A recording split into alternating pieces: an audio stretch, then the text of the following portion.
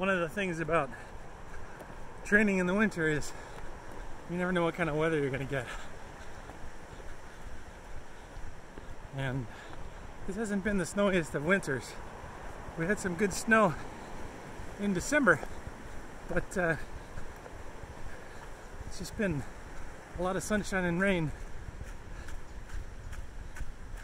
for since about mid-December. These guys are still happy though. My little running buddies. Down in the Tobo, I suppose it doesn't matter. It's always wet down here. But it's nice that I don't have to wear spikes because it's not icy. You know, no ice in the bridge, no ice on the steps, no ice on the trail when it gets skinny and everybody walks in the same place.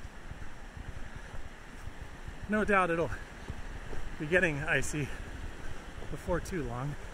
At least I hope. I hope we have a decent winter. It would be very sad if there's no more snow, but it's Europe, so I have a feeling there will be. Hopefully not when I'm on one of my trips to warmer places, supposedly to escape the cold weather and snow, which I don't really need to do at the moment because there's no snow to escape from. But just beautiful scenery in the Tobo. It looks like I'm going to get past soon. Be another evening runner.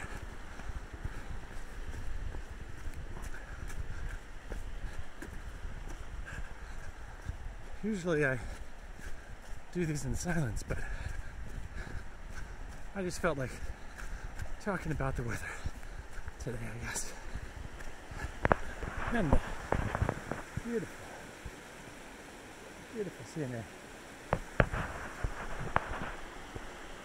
Quite enjoyable, quite lovely, even without the snow. Right, Paula? Yeah, it's good stuff, huh? You think? Eddie, what do you think? You concur? They're still having fun. I'm still having fun. Running, training for the big Mount Vesuvius Ultra Marathon at the end of May. We'll see if I manage 50 kilometers, 3.5 kilometers of vertical, and an 8-hour cutoff time. It's gonna be tough. It's gonna be a tough race. But I'm doing a lot of hills now. And I'm gonna be doing a lot of hills in the weeks and months up until then. And training in some warmer weather so that I'm prepared for the heat of southern Italy at the end of May, which I imagine will be similar to my ultramarathon experience a couple years ago in Chianti, which is a great marathon or ultramarathon if you want to run it.